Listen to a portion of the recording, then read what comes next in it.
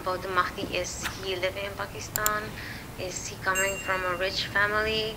What influences is he in? Is he gonna fight a war that all the men are going to die? And only him will survive? A'udhu billahi minash shaitanir rajim. Bismillahir rahmanir rahim. Okay, so this lady named Deborah Zara from Aruba Islands has asked this question about the Mahdi. That is Mahdi from Pakistan? Is Mahdi from a rich family? Is he an influential person or a normal person? And will he have some powers? Or she even asked if the Mahdi will be God, na'udhu billah, or like specific questions that Christians believe. We do understand from their growing up, they are being taught that Jesus is God. We don't believe that. We seek Allah's refuge from these concepts, but they believe in Trinity. So that's why they ask such questions. So it's good that they are reaching out and asking those questions to clarify their concepts. So Mahdi in Islam is a person who would be the forerunner of Jesus, of Isa alayhi salam, who would descend from sky. It would be the second coming of Jesus or Isa alayhi salam. So Mahdi would be the one who would come before Jesus alayhi salam, and he would rule the whole world, and he will establish one world government, the Islamic world order. That Islamic world order would be different from the current new world order we are all living in. That Islamic world order would not be financial, economic ties and all that fake economy and proxy governments and all those capitalistic way of abusing and ruling people. That wouldn't be the case. It will be a peaceful world with the actual government all over the world, and not through the proxies or sub-governments or trying to run or rule the countries through the proxies. So Mahdi would be that person. Mahdi will not be a god. No person is a god. Jesus is not the God. Jesus is not the Son of God.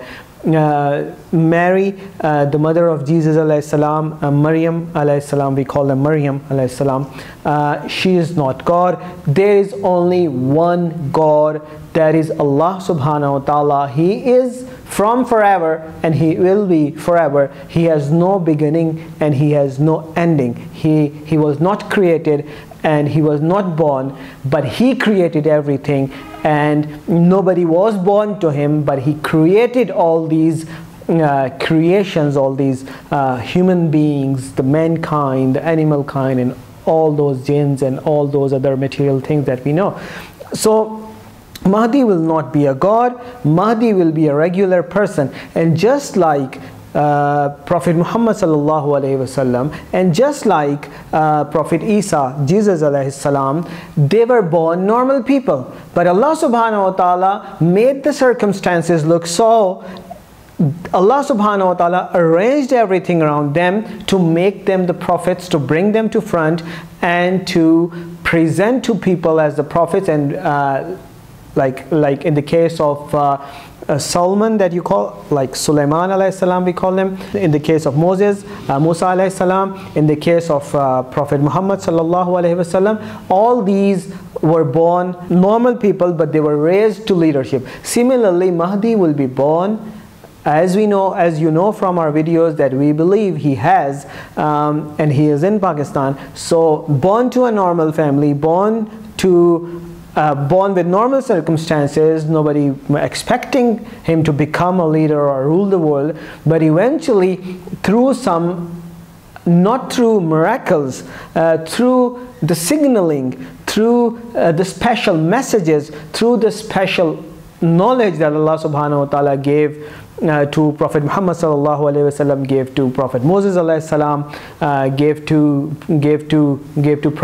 Prophet David, Dawood alayhi salam. And because of those important message and knowledge, Mahdi will be recognized from within the masses, from the crowd, that oh, this person stands out and he has a special message, and that message cannot be from anyone but from Allah subhanahu wa ta'ala. Then he would be brought forward and forced into leadership. He won't want to become a leader, so he will be forced to leadership, and he will have Allah's mercy, Allah's blessings, and Allah's like all of the powers helping him to become successful. So he will lead the world, rule the world, and destroy all the enemies, the ones who will be fighting against him, not the peaceful ones.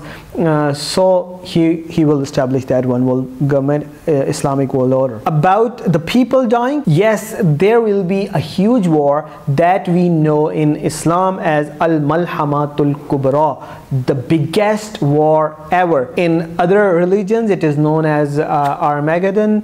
It is known as in pop culture, in like modern literature, is known as Clash of Civilizations. That will be the huge war ever. And from what I've understood and what I have like based on my research and study, I believe it will be the World War III that is just around the corner. So according to Islamic eschatology, Islamic knowledge of the end of the times, this war will be the one in which every 999 would die out of every 1,000. So only one person out of every 1,000 would be left. That war would be fought in Middle East around the Euphrates River, and all of the world powers would be fighting with each other in that land. Because those lands belong to Muslims, the most people dying in those wars would be the Muslims. Muslims would be the oppressed ones in this war. The civilians, the women, children, everyone would be killed by the non-Muslims, the fighting powers, so-called superpowers of the world, and NATO,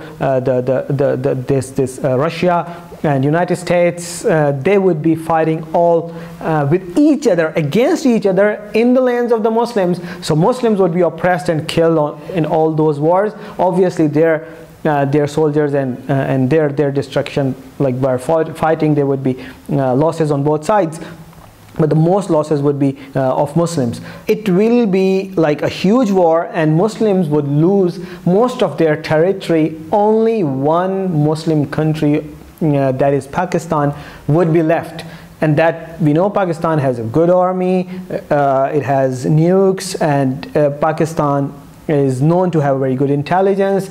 It's not doing very good financially, otherwise the people of Pakistan are known to be very brave, and it is an established fact, you can read it online, that least racist society all over the world are the Pakistanis. They hardly ever complain about other sects. They don't fight or bully other religions even, and they are very friendly and like a punch. Like when they are together, they like a fist. They are very strong when it comes to interpersonal relationships, and they are very strong when it comes to family relationships. So Pakistan would be the only nation left.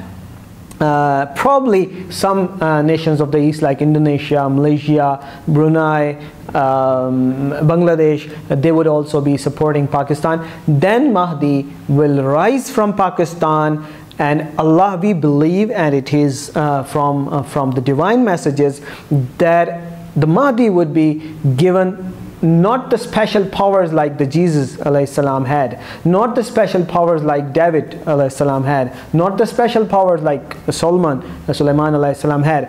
He would have miraculous power in terms of how to run a government, miraculous support from Allah subhanahu wa ta'ala, and he will be given very powerful technology, and the person we are talking about that we believe will be Imam Mahdi, his name is Muhammad Qasim from Pakistan. he is being given all those signals through the dreams, through divine dreams. He has seen in his dreams that he will be given black colored jet fighters. The jet fighters the world has never seen before, unmatched. Like, they would be so powerful that's totally unmatched. And those black jet fighters, like, they would be 3,000 in number, and there were two-seaters, like with two people that can seat in, two pilots, and they will need little or no fuel, and it would be the state-of-the-art, highest climax of technology.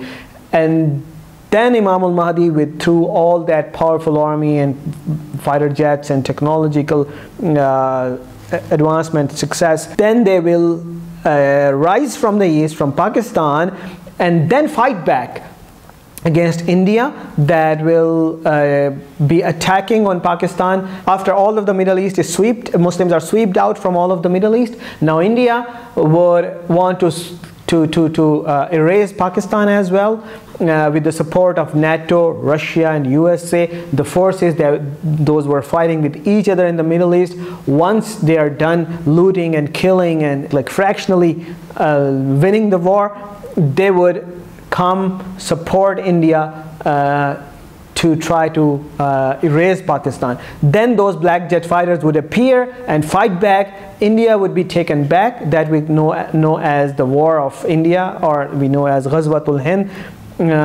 India would be taken over all of the India by Pakistan, and then they would rise from there to take over the rest of the lost lands as well. And when this war reaches to this point, then the NATO, Russia, United States, whoever the powers fighting against Pakistan, or the Muslims, or the armies of Allah, would be destroyed.